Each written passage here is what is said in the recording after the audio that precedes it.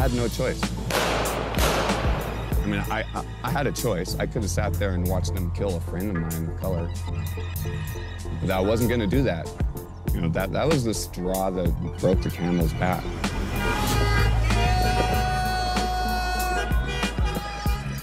My name's Michael Reinoehl, born and raised Portland, Oregon, 48 years old.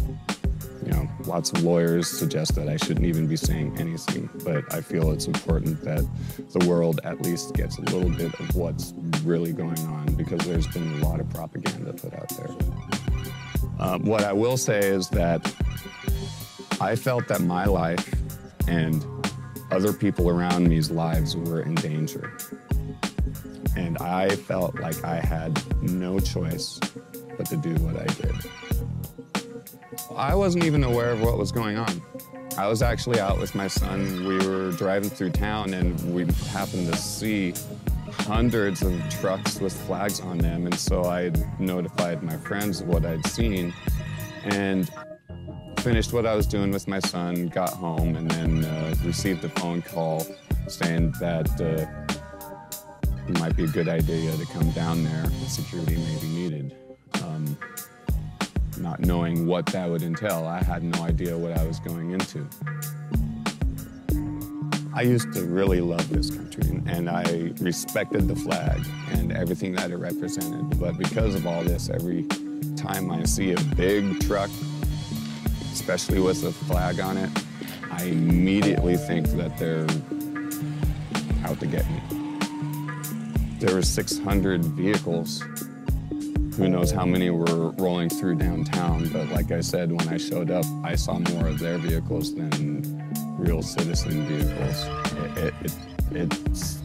It felt like the beginning of a war.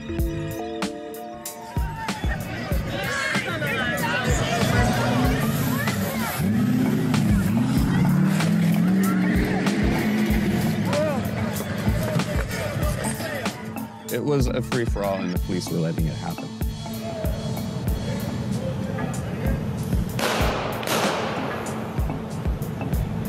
Right after it happened, what did you panic? Did you run? Well, honestly, you know, those are a bit of details I probably don't want to get into, other than just simply saying that, you know, I realized what had happened.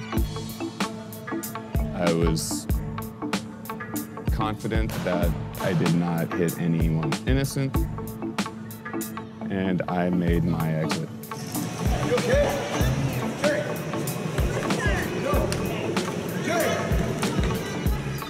And just to reiterate, you feel that it was totally justified? Totally justified. Had I not acted, I am confident that my friend and I'm sure I would have been killed, because I wasn't going to stand there and let something happen. What they've done is they're trying to make it look like we're all terrorists, and they're trying to make me look like a murderer.